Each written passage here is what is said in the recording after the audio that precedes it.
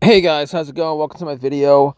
In this video, we are going to be talking about how to reset the Volvo's ECU, ECM, PCM, the car's computer.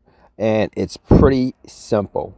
All right, all you gotta do is go to the battery, go to where your battery is under the hood, and you're gonna take the negative cable off the battery.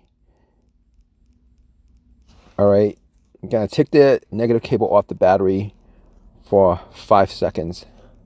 5 to 10 seconds, maybe like 30 seconds,